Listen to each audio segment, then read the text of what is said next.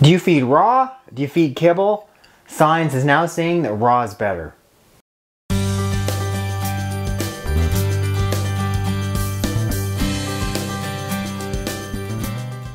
Hello, welcome back to my channel. If you're new, welcome. Click there to subscribe, hit the bell to sign up for notifications, and then when you click the link directly in the box below, I can send you a copy of my free book. So what is better to feed your dog? Raw food, as many of the raw dog foodies claim, or kibble, super convenient. Many veterinarians say this is the way to go, it's all balanced. And those same veterinarians, I was one of them, I confess, were the same ones that say there's no science behind feeding raw, super dangerous, it's going to provide zero benefit to your dog. Turns out, science is siding with these guys. Fairly recently, the University of Finland published a study done on dogs that were fed raw food, dogs that were fed kibble, and in particular, they were looking at healthy dogs and dogs that had atopy, that's environmental allergy. What is an atopic dog, you may be wondering?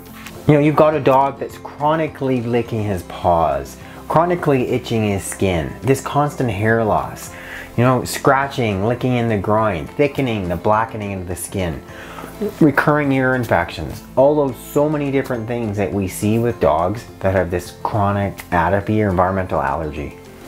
Atopy is super difficult to treat.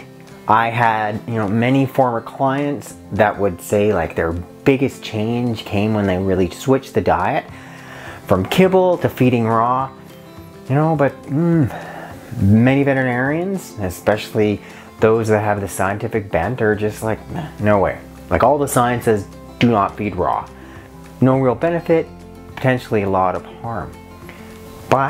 So what they've found is that diet has a huge impact on skin gene expression, especially when we're looking at whether or not a dog has allergies, atopy, or normal healthy skin. They identified a number of specific genes linked to our dog's skin, but in particular, whether those genes were expressed, like how they had their impact, was directly correlated with whether or not those dogs were eating a raw food diet versus eating a traditional kibble diet. So by feeding your dog raw, i.e. this raw beef, it's doing a couple different things. One, making the skin's immune defenses far more effective, like blocking those environmental allergens from penetrating through the skin barrier. Secondarily, increasing antioxidants, which are having this anti-inflammatory effect. Really making it so your dog can respond appropriately and not be all itchy.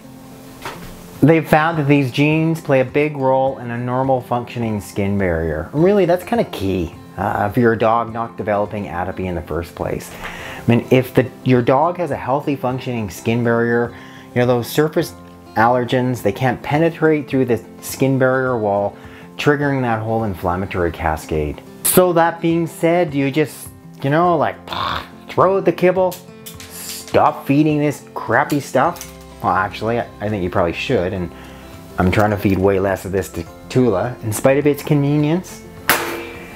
And I know if I'm going to feed her more raw, it's probably dang more healthier for her, but it's, a little more of a deal, right?